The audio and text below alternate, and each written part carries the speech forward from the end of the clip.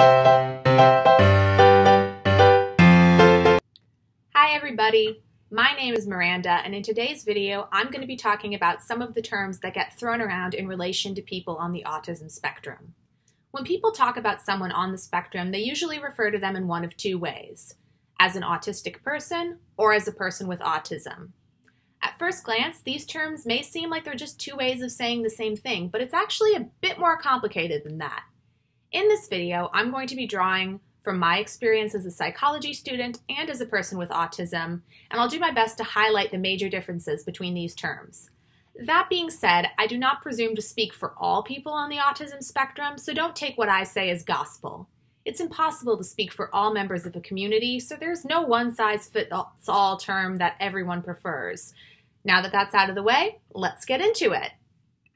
The distinction between the terms I mentioned has to do with language and, more specifically, how one uses language to conceptualize autism.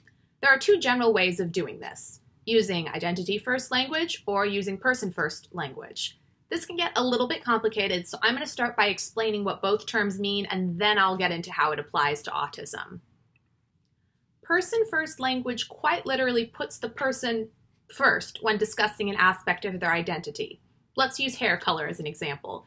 You would be using person-first language if you referred to me as a person with pink hair.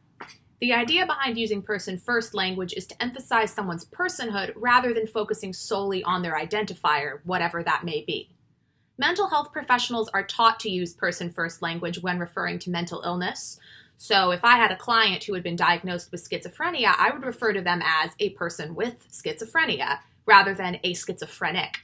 The idea is that a person may have a disorder, but that disorder does not define them. Identity-first language, on the other hand, puts someone's identity first. Using the hair color example again, you would be using identity-first language if you referred to someone as a redhead or a blonde or a pinkhead, I suppose. The idea is that the identifier is an inherent part of that person's identity. They are indistinguishable from that identity because it's a part of who they are. From a purely semantic point of view, identity-first language often just sounds smoother and less clunky than person-first language. It makes more sense to call someone an American rather than a person from America, for instance. But Miranda, how does this all relate to autism? I'm so glad you asked that.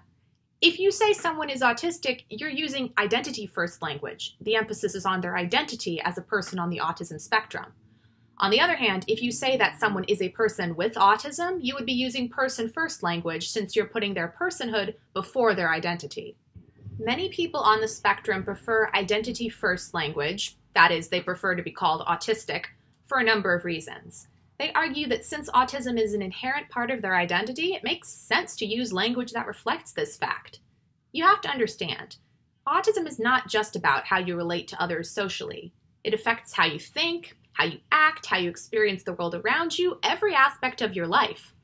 People who prefer identity-first language reason that it's impossible to separate someone from their autism, and for that reason, you shouldn't refer to autism as something that can be picked up and put down again.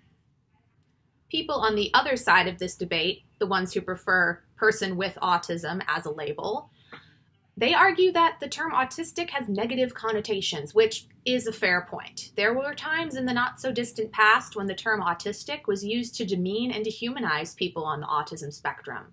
People who prefer person-first language do so because they believe adding the word person emphasizes the humanity of people on the autism spectrum.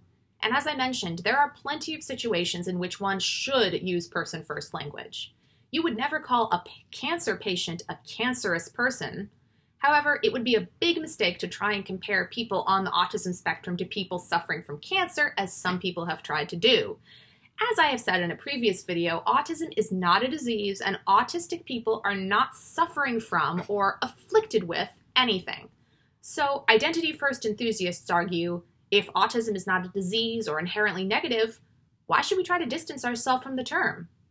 One interesting side note about this whole person-first, identity-first thing is that it's more or less unique to English-speaking countries. Many other languages do not use the same sentence structure as English, so where to put the term autism in a sentence is a non-issue. For example, in Spanish, person with autism is persona con autismo, while autistic person becomes persona autística. In both cases, autism/autistic follows the noun. That just goes to show you how much language can change people's perceptions. So that was a very brief overview of the different labels people use for those on the autism spectrum. I know it can seem complicated and a little overwhelming, so when in doubt, just ask how a person prefers to be addressed. I tend to use the terms interchangeably, and I won't get offended if you refer to me one way or the other, but as I said, I do not speak for all people on the spectrum. And that's it for this video. Before I go, I want to let my fellow autistic friends know that you are amazing, you are unique, and you deserve to be treated with respect.